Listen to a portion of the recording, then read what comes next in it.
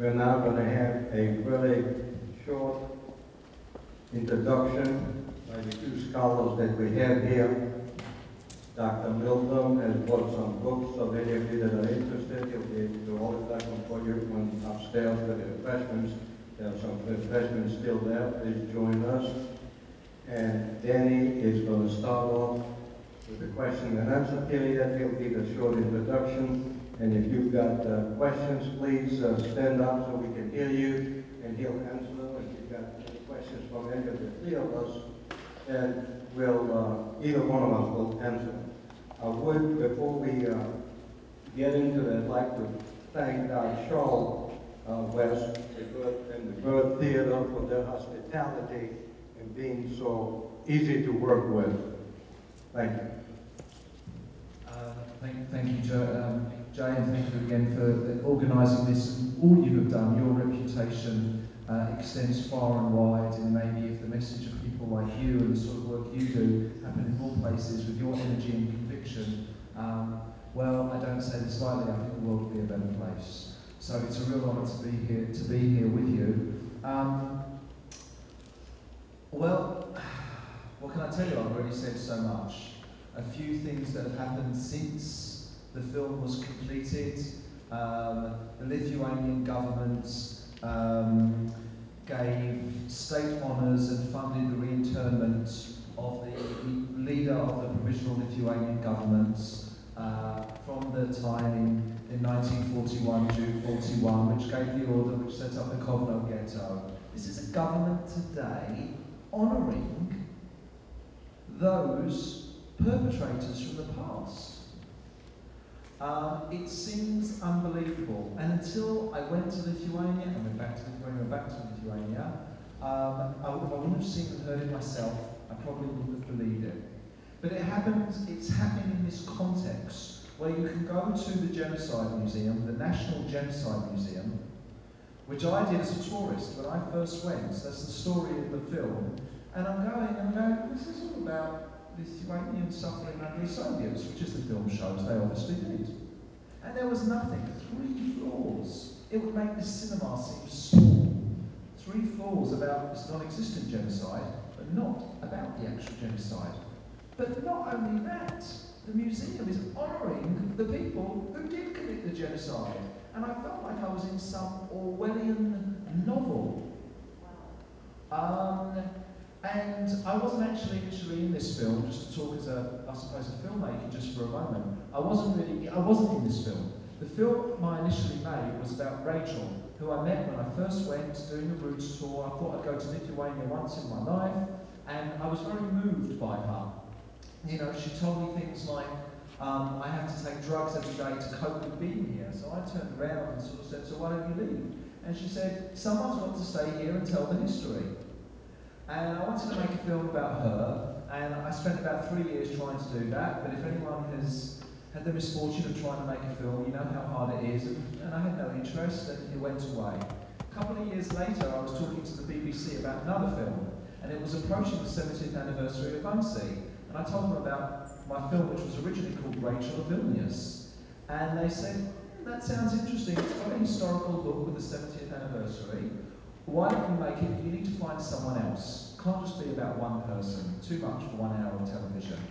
And everyone said, you've got to speak to David. David, you've got to speak to David. And I went to see David, and I thought, he's my man. And cut this trailer. Needless to say, the film didn't take. So I gave up. There was nothing I could do. But in the interim, I've been spending so much time going back and forth to Lithuania and reading about what was going on. I started to campaign. I thought, all right, well, I won't make the film, but I'm going to campaign on this issue. And I tried to set up that institute, which never happened. And one day I was talking to this very big executive producer in Australia, and she said, so what have you been working on? I said, well, I was these are my films, but I'm also doing this. I never made the film, but I'm doing the campaign. And she said, that's the film. The film is about the campaign. Your campaign, and you've got to be in it. Anyway, the thing is now, we made this film about the campaign, and the film is now a vehicle for the campaign. And you all know the address, defendinghistory.com. If you go on there, you'll see the links to our Facebook page. You'll see the links to our crowdfunding page. You'll see the links to the 70 Years Declaration. If you share the outrage, stick your name to it, spread the Facebook links, help us keep the website alive and even beyond that. So that's the only really additional thing I can say, but I'm obviously happy to answer any questions. Are there any questions? Yeah. Some of the pictures that came on the program, they show a lot of increase of people embracing a lot of the bands and posters. Is that, I mean, I know that we see the pictures, but I guess I just want to hear from your lips. That's actually happening in Lithuania. Well, yeah, I mean, I should say there's been, important change. Two other important developments, apart from the reinterment of the Prime Minister and the honorary. It's so deeply entrenched in the public psyche there, it's hard to grapple with. Let me give you a couple of examples. I went on a tour with, like if you're a tourist, you get on a little bus, little bike thing, you get taken around by a nice kid, university student, blah, blah, blah. He's taking me and we stopped. We were in the heart of where the Jewish ghetto was, at the end of Gide Street. And I said to him, he never made it into the film. We wanted to make a feature film, we never had the money to do it.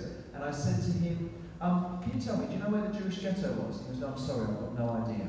And we were right bang in it. I went to my grandmother's shtetl, as you know. And there is a board in the centre of the village. I mean, it's literally, it's two streets, a T-junction like that. And there's a board with the history of the shtetl, Dusatos.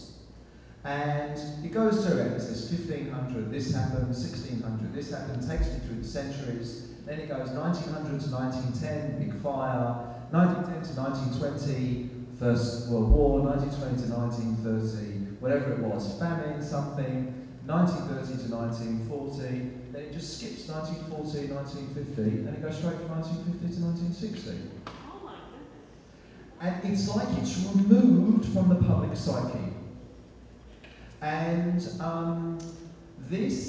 what you see, those images, it's very much, yes, the founding president of independent Lithuania, who we interviewed for the film and then told us he refused to be in it, so we had to withdraw it, has just honoured the National Youth League in Parliament. The National Youth League who participate in marches calling for Lithuania for the Lithuanians. So, yes, it is not a fringe concern. Lithuania has just taken over the presidency of the European Union.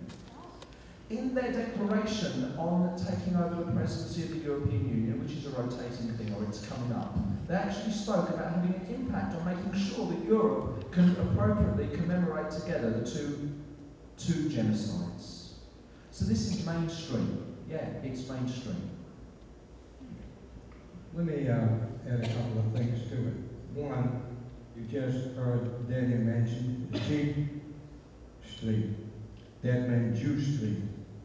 So the guy that denied where the ghetto was standing on a street that had a street sign in Lithuanian as Gide Street.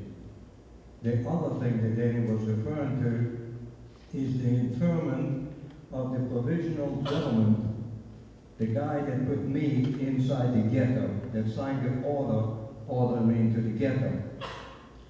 Where do you think he escaped to after the liberation of Lithuania by the Soviets? Anybody got an idea? You got it. To the United States. Where do you think the priest that was leading the massacre of the Slovakian communist Jews at Letuka's garage ended up? In New Jersey.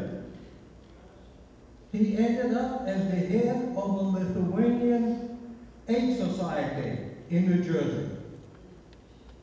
The Office of Special Investigation of the Justice Department, OSI, deported 127 Nazi criminals from the United States a few years ago. 27 of them were Lithuanians. Not a single one served 1 day in jail. They were all honored as heroes. So maybe Michael might want to say something because he's got a different perspective to me and obviously to Jay. Yeah, I think that's a good idea because that way we have everybody's perspective out here, and then that might stimulate more questions. So I wrote this book called Never Forget My Soul, and it's a book of reflections on the memories of survivors and children of survivors. I actually wanted to write a book about group therapy originally because I find it so interesting, the clash of personalities in a group. But being a child of a survivor, I was drawn to the theme of survivors. And in this story, I placed 2 children survivors in this group and other people that survived from trauma. And what is so interesting is that it was at the end of 2010 that this book came out. And as it was published and released, I started looking around for how do I connect with people out there, what else is happening. And I came across Professor Ben-Moshe's film. And I felt it was just a piece of serendipity. I felt like it was meant to be that we would do something together. And I'm so gratified. I met Professor Ben-Moshe 2 days ago. We gave each other a big hug because we've been communicating for a year. And it's just, it's such a pleasure to be here. So I just want to say a few thoughts about this, about the losses that not only Jewish people experienced, but the world experienced. In fact, when Eisenhower was over in Europe and saw the tremendous calamities and the horrendous state of the people, what happened, he said, get pictures of it, get testimony, get witnesses. There will be propagandists who will deny this in the future. So those who were there realize this. We need to be vigilant because there was a time right after the war that the world was shocked and horrified, and everybody said, we must never forget, it must never happen again. So we must hold to our memories. But just in regard to memories, I just want to say especially a little bit about Lithuania, just so we remember what we're remembering. These were not just some people. They had identities, they had culture, they had thousand-year-old practices, and Lithuania, specifically Vilna, was known as the Jerusalem of Europe, or the second Israel. The reason for that is there were sages and there were yeshiva students studying the Holy Torah, studying the Talmud and the associated texts full of philosophy and ethical teachings and high spiritual teachings, studying these things day and night that were really luminary to the world. Now, thank goodness that world of learning and religious devotion has been rebuilt, and it is so vital in the world now. But the sort of hit that the Jewish people took, the deprivation of the heart of Judaism, in a sense, in Lithuania, and not to take away from the millions that were murdered, the 1.5 million children that were murdered throughout Europe. But let us just understand that there's a certain element of this, specifically in Lithuania, that we need to honor their memory and honor the leadership that these people gave to the Jewish community. I recently read a little story about one community in Lithuania where there were some Polish Jewish refugees on a train track, just sitting there waiting for the next move. And some residents of the town called out to them, "Brother Jew, please, we need some help, please come with us." And some Jews from the train came out to see what this guy's problem was. He said, is someone sick? Do you need some help? Some of these Jews were saying to him. He said, no, please come with us. We prepared a feast for you. We have a place for you to rest. We want you to have something to drink. These were the sort of people that were bred in this place. The hospitality of the Lithuanian Jews is legendary. Now this sort of culture, these sort of values don't just happen. It's my conviction that they grow directly out of that devotion to the Jewish heritage that these people were so much supporting and keeping alive. And so when we remember, we have to say to ourselves, what are we passing on to the next generation? And I thought about this in many ways of what I wanted to say tonight, and there really is a whole 2-hour speech that I could give, which I won't. But I was thinking about it, how memory has meaning for different categories of people, for the survivors, the children of survivors, it's the third generation. I'm not blessed with 4 children, and I see how the war means something to them, how it still touches their heart in a different way. But my daughter is playing on the piano this song called "The Man from Vilna," a very heart-wrenching song about remembering, about moving on. She's drawn to the song. Why? Because of her heritage, because she knows what her grandma went through. So, you know, it affects everybody, and it not only affects those who are close, but it affects the non-Jews.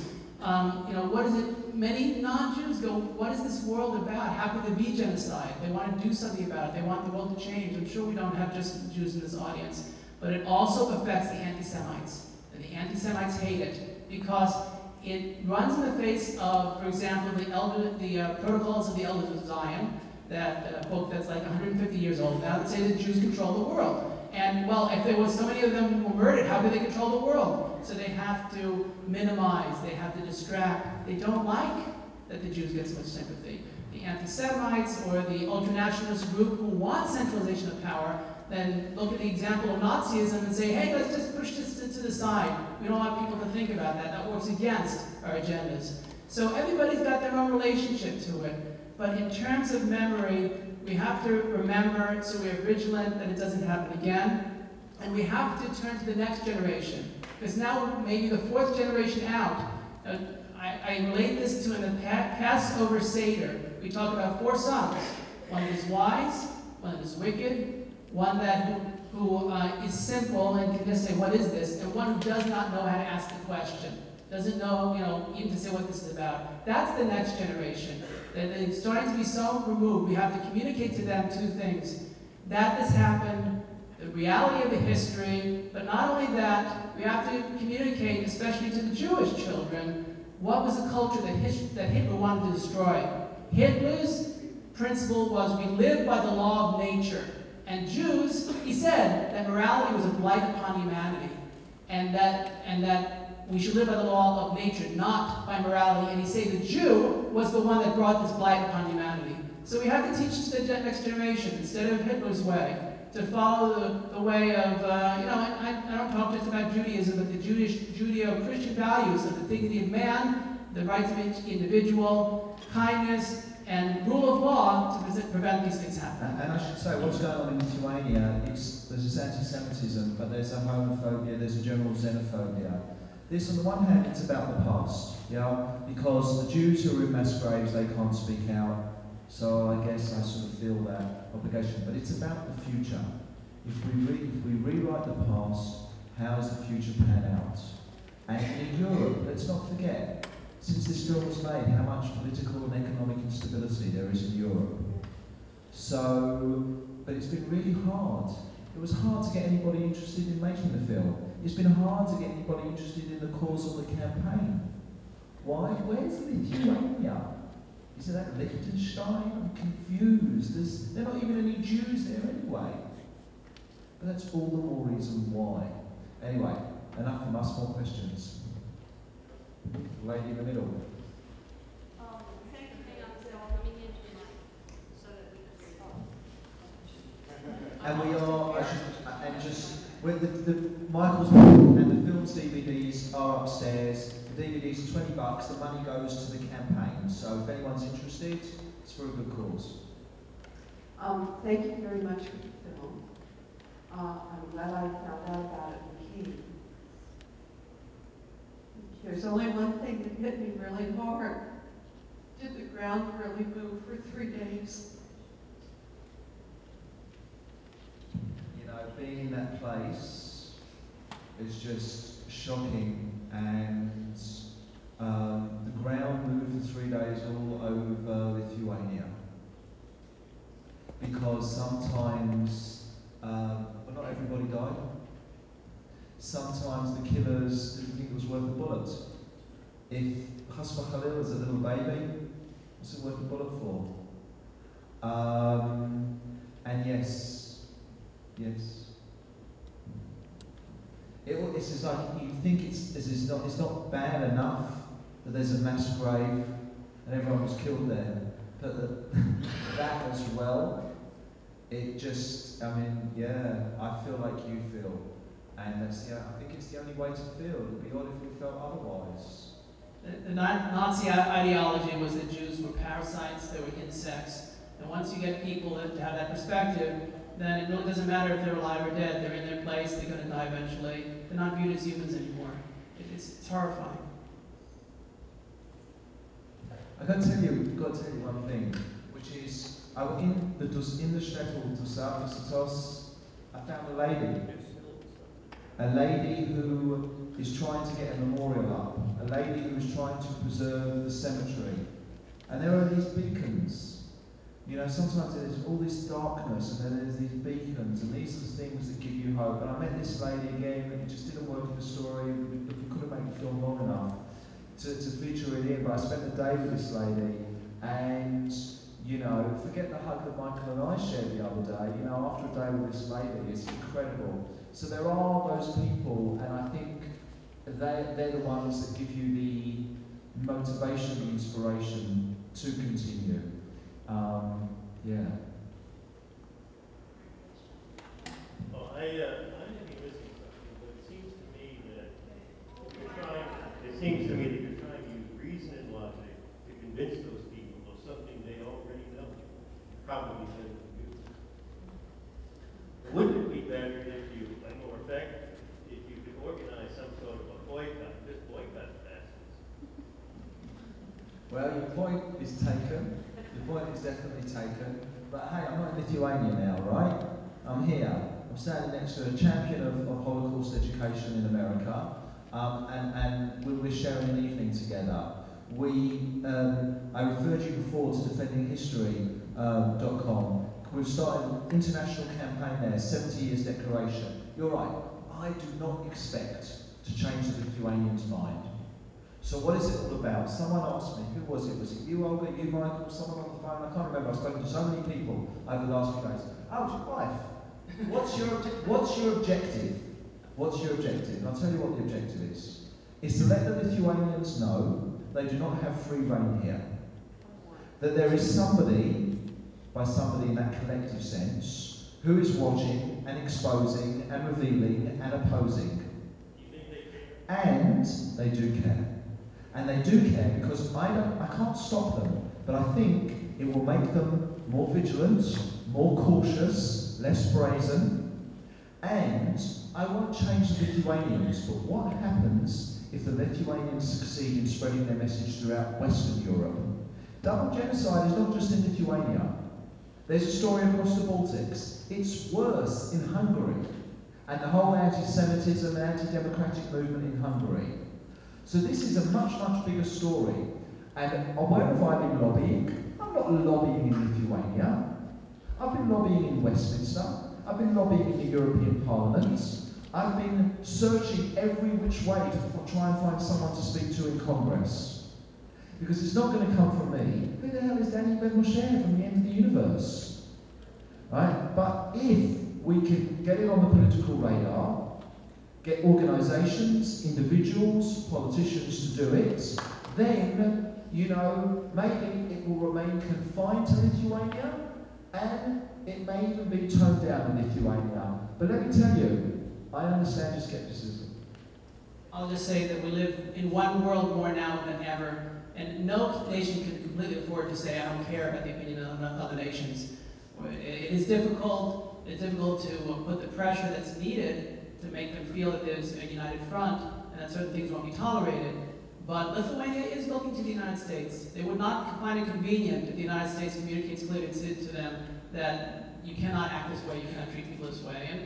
And the rest of Europe will respond to that. They have their other concerns, but we need at least to do what we can do.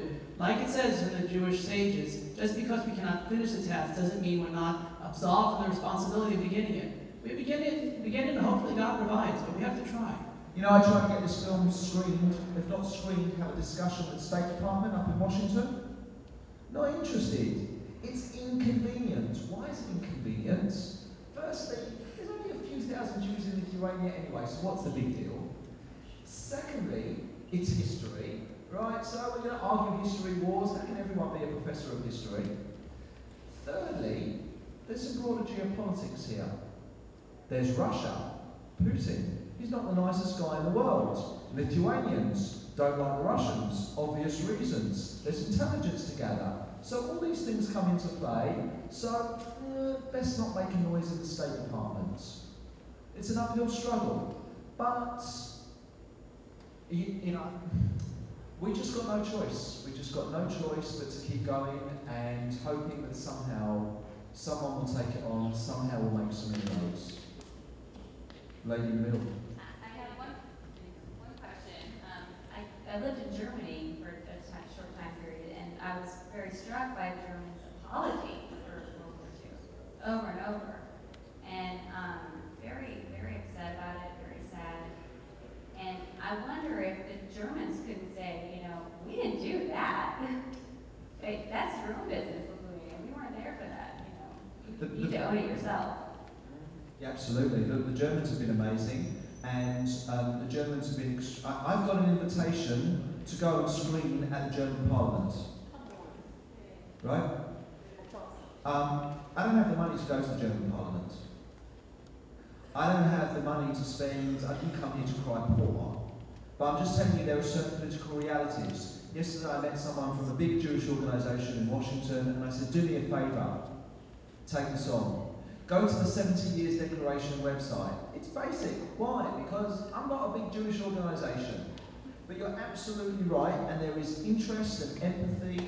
A signatory to the 70 Years Declaration was a former German foreign minister, vice president of the Bundestag. Absolutely. And the Germans have shown that, you see, for the Lithuanians, it's even more complex.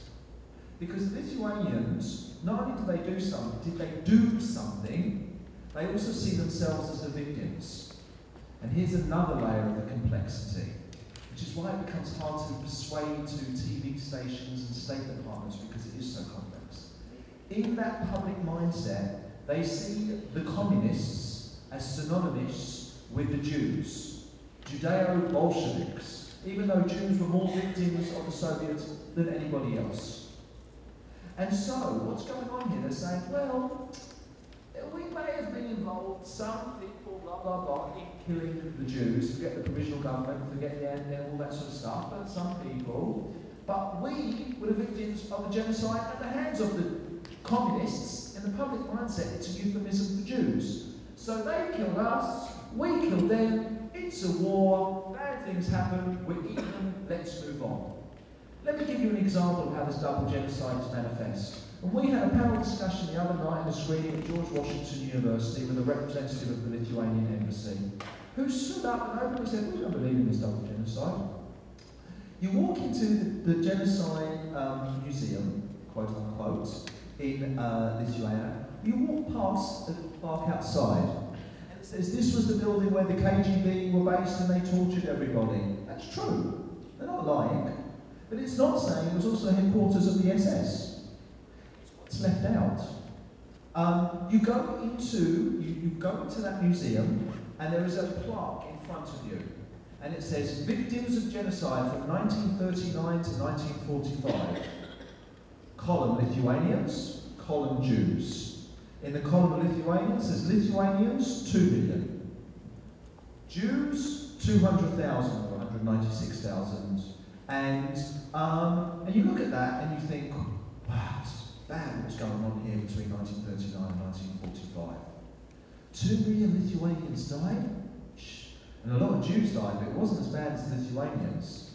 But it's not the case. The Lithuanian population grew during the Second World War, and the Lithuanian government has redefined genocide to allow for that, as opposed to the UN definition of genocide, which was enacted after the Second World War and the Holocaust. And those 200, while the Lithuanian population grew, those 200,000 Jews was the physical elimination of an entire community. It doesn't exist anymore because of that 96% of Jews who died, more than any other country in Europe. So there's this double genocide and there's this complete distortion. And anyway, it's even more, it's different to the German. That's the point I'm trying to make. But yes, I would love to. I had a German parliamentarian said, Danny, please come to Germany for 3 months, we'll work on it. You know, like I can just get up and go to Germany for 3 months. But again, we just do what we can. I think there's a hand at the back, but the lights are a bit bright.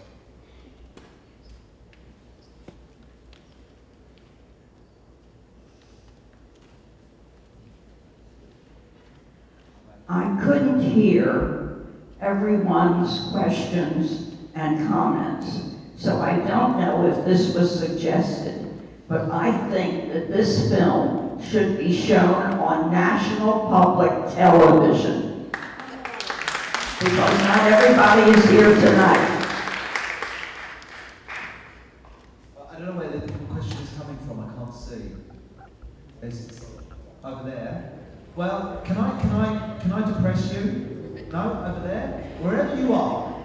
Well, I agree. I would simply like to say that to congratulate you on what you have accomplished. Margaret Mead said it, and at the Holocaust Museum here in Richmond, the postcard is sold with a quotation from Margaret Mead. Never doubt what a few people can do. They can change the world. And you are to be congratulated for making a beginning. Well, look, thank you. Can I say this, which is, here's a challenge then for your community. I want the 70 Years Declaration to be curated and included in every Holocaust museum and beyond Holocaust museums in the world. So let's make Richmond the first place whose museum says we include in our exhibition the 70 Years Declaration. And other museums will follow, will do the same. The museum will sell the film. Don't you think people will start to take notice? Don't you think the Lithuanians will start to take notice? And I believe they will. And maybe that's all we can do. But that's a clear objective. Let's start, let's do it here. Let me tell you one other thing, which is the depressing side of responding to your question. Every single Jewish film festival that I've entered this film into has rejected it. Not just general festivals, Jewish film festivals. And I'm thinking, why? And I'm not the director of these festivals, so I don't know the answer, but I'll give you my thoughts. One is, if you're a festival program director, the box, your KPI that you're measuring your success on is bums on seats.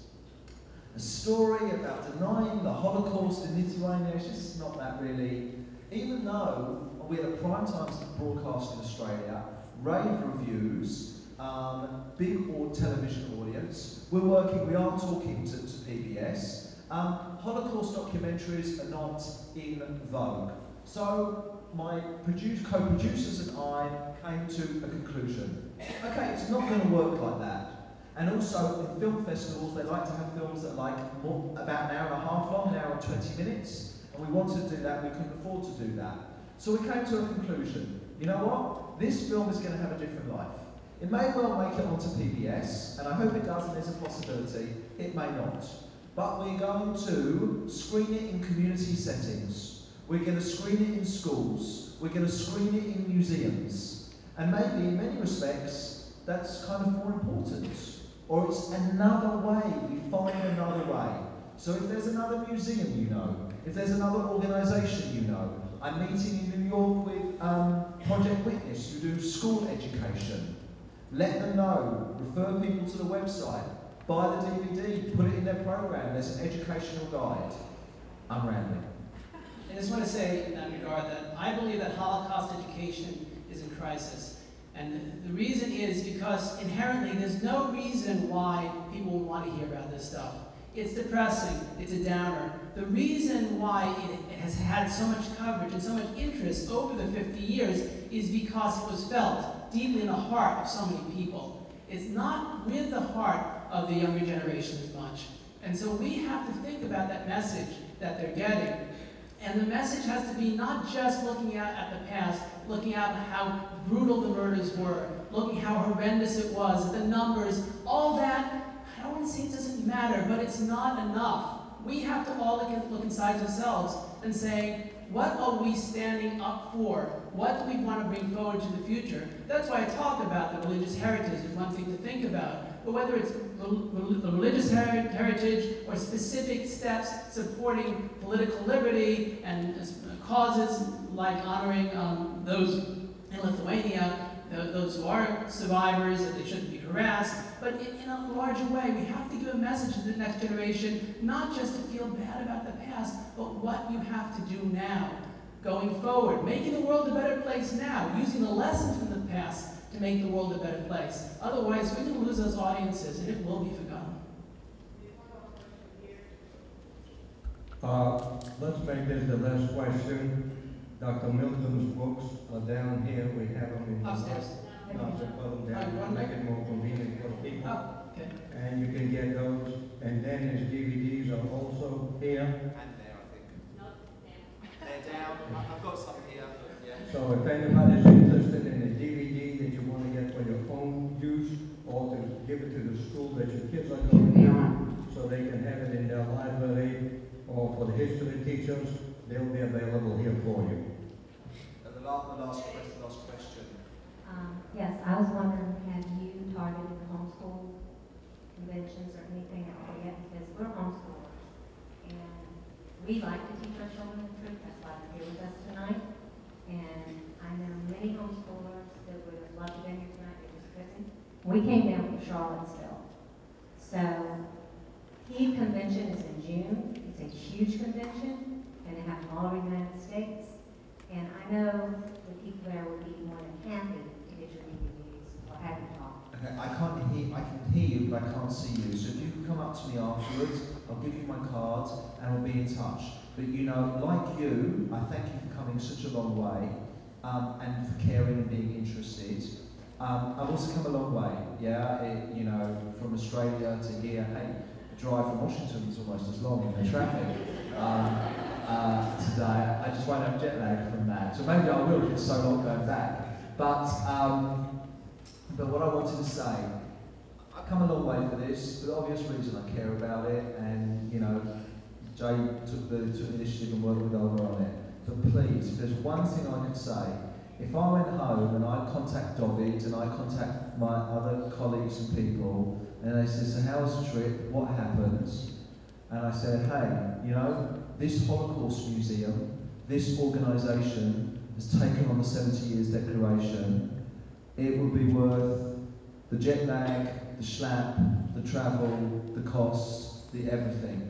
So anything you can do to spread that word and get that declaration into Holocaust education, public consciousness, I think it will move us along. And if I've got DVDs here or they're out the front, and please, anything specific, you can find me.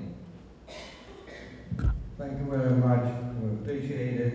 And for those of you that aren't familiar with my Facebook website, call it a website, it's a Facebook. It's J. Ipson, Holocaust Survivor. You will find all the links and pictures from this. There is also the trailer for this video on that. We've been playing it for some time, and quite a few people have clicked on it and getting an idea. And if you have any questions later on, you can always get in touch with me, and I can tie them up to wherever you want to go. And since we're talking websites, if you look up my blog, I've been blogging on this for over a year, and some of the subjects that I've been talking about, it's at drmmsolutions.com, or just look for Michael Milgraum, and you'll find it. Thank you. There's a lady here who wants to say something. Okay. I was just going to let you know on Jay's page, if just 10 of you share what we post on there about this, all of your friends see it, and then all of their friends see it, and so forth. So your question about getting it on national TV, maybe not immediately, but we can spread it. You know what I mean?